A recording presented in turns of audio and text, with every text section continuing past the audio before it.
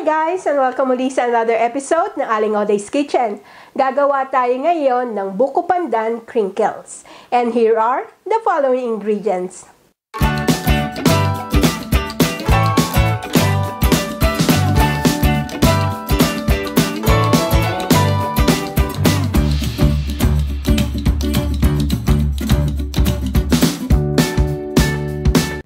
Din natin ng mixing bowl. Baking tray lined with parchment paper, a cookie scooper, spatula, and hand mixer. Ang ating first step dito sa ating bowl, isi-sift lang natin yung all-purpose flour or plain flour. Dapat talaga isinisift para walang mayan. Tingnan nyo, may buo-buo. Then, lagay ko na rin yung baking powder. Sift din natin. At yung salt. And haluin lang natin to. And we'll set this aside. Ang ating first step, dito sa ating bowl, nilagay ko na yung ating softened butter at yung sugar. Using a hand mixer, i-cream natin ito.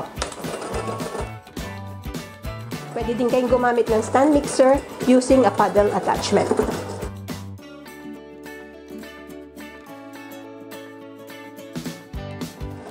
Ayan, cream na yung ating butter and sugar. I-add na natin yung egg, 1 egg at a time.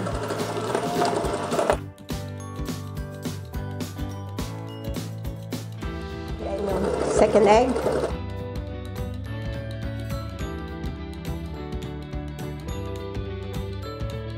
Add ko na rin yung ating pandan flavoring.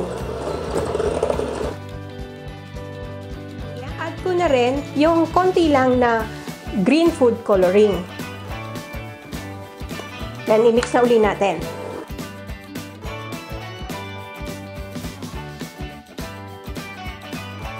Pwede na natin i-add yung chopped buko.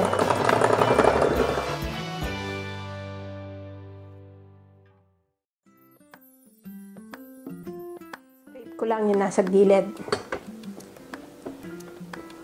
Simutin ko lang yung buko.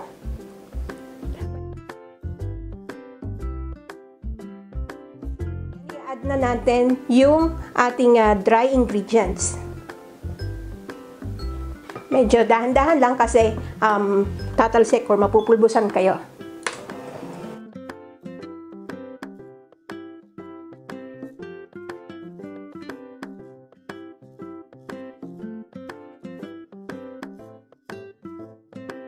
Mo yung pandan na flavoring.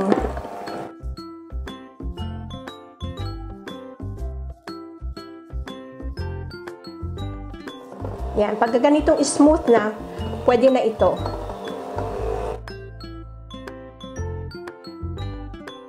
Tingnan natin yung natira dun sa ating hook. I-mix ko lang to para yun sa mga nasa gilid makuha natin.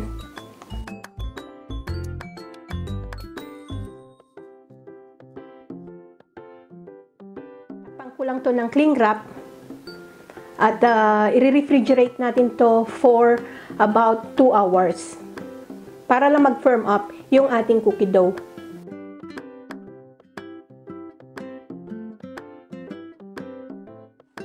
Ito na yung na-refrigerate nating cookie dough.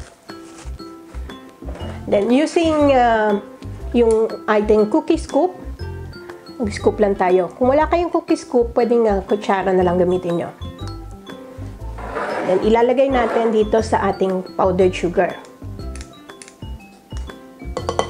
Mag-preheat na kayo ng oven sa 175 degrees Celsius or 350 degrees Fahrenheit.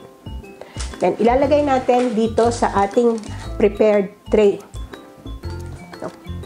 Kung gagawin yung business to, mas maganda kung mag-i-invest kayo sa ganitong cookie dough para pantay-pantay yung size ng inyong crinkles. Yan. Paglagay nyo dun sa tray, lagyan nyo lang ng space para pagka naluto siya mamaya, mag-e-expand to eh. Continue lang natin hanggang matapos natin lahat. Ayan, nakatapos na ako ng isang tray. Ibe-bake natin to for 10 to 12 minutes on our preheated oven. After 12 minutes sa ating oven, ito na yung ating Buko Pandan Crinkles. So, pag press nyo sa gitna, mag-firm na.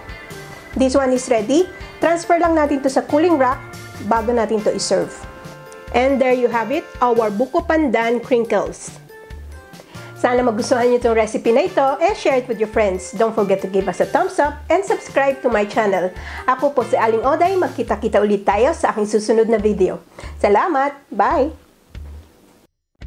Please follow me on my Facebook page, Twitter, and Instagram.